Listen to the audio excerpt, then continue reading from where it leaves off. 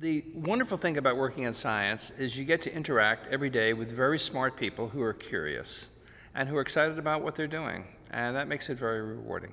Well, I love to discover things. I love to solve problems, and that's the essence of science. Science is all about discovery, and the real excitement of science is when you figure out something new, when you discover something new, especially when it has a big impact. But most of the time, the discoveries are small, kind of incremental.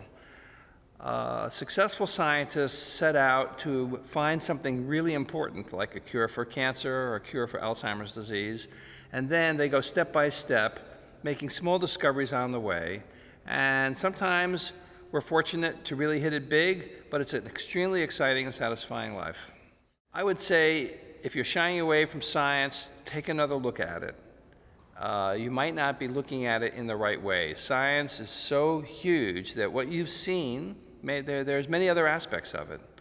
Science is the ability to discover something, but you have to have curiosity. Not everyone has curiosity. If you don't have curiosity, if you don't want to discover things, and if you don't want to help people, then maybe you shouldn't go into science. I think my real legacy is the people that I've trained. I've trained over 120 postdoctoral fellows. Many of them are professors. They're at the NIH, they're at well-known medical schools, and then they have trained other people. So the big impact, I think, of all scientists are the people that they train who go on and make other discoveries.